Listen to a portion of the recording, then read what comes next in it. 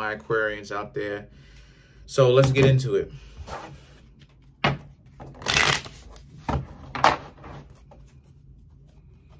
So you have the cards. The cards that I come up with are, oh, by the way, I am available to do personal readings today. Consider coming through, getting a reading from me, right? And I'm also going to explain my services and stuff like that. That's on the channel in different videos, because they're all very important, right? And they're all, if you ask me, and I could be wrong about this, but they're all needed. It's all mandatory, and I'll explain why in different videos. So you have the Four of Pentacles. You have the Nine of Wands, the Ace of Cups, the Page of Swords, the Five of Pentacles, Page of Pentacles, the Justice, the Six of Cups, the Eight of Cups, and last but not least, you have the Wheel of Fortune.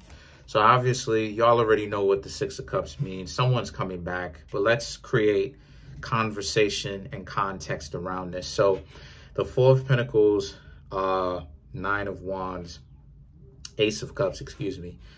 These all represent how a lot of you Aquarians, right? You Aquarians are busy. Happy birthday, by the way. Shout outs to y'all. Y'all been having a lot of Aquarians been showing me love. Appreciate y'all. And Cancers too. Appreciate y'all Cancers who's watching this too.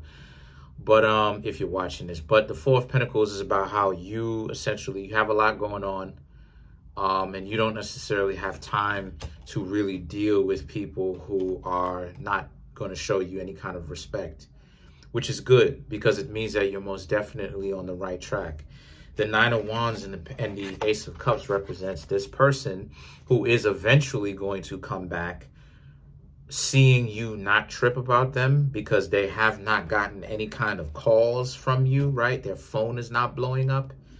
And as a result of this, they're actually getting kind of bent out of shape because they're worrying about why the games aren't working with you, and how people need to, you know, bend to their will type of thing, as opposed to working together as a team. Now, the Page of Swords and the Five of Pentacles, these two both represent how now you walking away is a good idea and staying away from them. But the Page of Swords represents how you need to also understand that ultimately don't walk away with a grudge, right? And if you're going to say you're not going to hang out with them anymore, you need to put yourself in a position, my dear Aquarians, where you're not going to ever hang out with them ever again.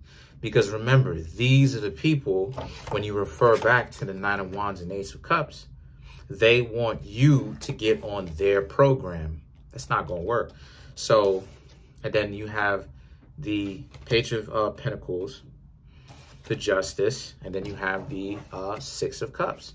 So these three cards are about how a lot of you Aquarians, right?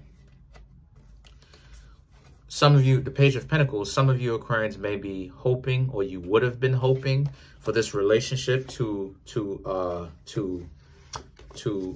come back, right? This person would see the light, okay, that you were good for them and that maybe they would come back. Don't do that, because if these people are abusive, if these people are disrespectful, and from what I'm seeing, they actually want you to come back, and they want you to come back groveling on your hands and your knees. You don't want to do all that.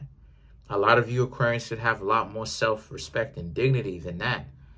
Then you have the Eight of Cups and the Wheel of Fortune. Now, the Eight of Cups and the Wheel of Fortune represent how this is a situation for a lot of y'all where, if this is going to be the case, this is about how a lot of you Aquarians need to leave these people alone 100%. So there's something that has to essentially spiritually be 86'd or gotten rid of within you for you to be able to be happier, because these people they're never going to treat you right. And then the thing is that the Wheel of Fortune is that you will see that, because once you leave all these parasites, which is essentially what they are, alone, you're going to start to see a whole lot of doors open for you. So all of you Aquarians who do a lot hustling and bustling, y'all wear different hats, y'all got a lot of things going on. You're going to start to see all of these different doors open for you once you stop hanging out with these people. So let's clarify the Wheel of Fortune.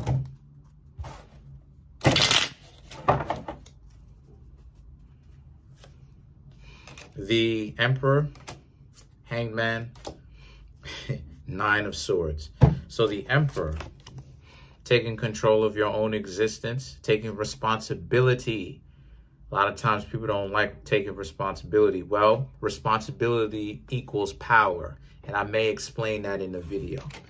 So the things that the Hanged Man represents, how the Hanged Man is leaving all the people who are on some BS behind and not rocking with those people anymore, and basically putting them on ice. But the Nine of Swords represents, don't think that you are the one who is down in this position. You're the one who's up. Trust me. It's just the illusion that this person is having a good time, because they should be coming back to you, right? But that's the ego talking to you, telling you that you're the best thing that's ever happened to them. Even if that is true, I'm not saying it is 100%. I'm saying even if it was true, don't let your ego play games with you. So just think about that, all right? A lot more videos coming. I got to explain certain things. In some of my videos, I got to explain why it's a good thing to kind of get rid of your chakras.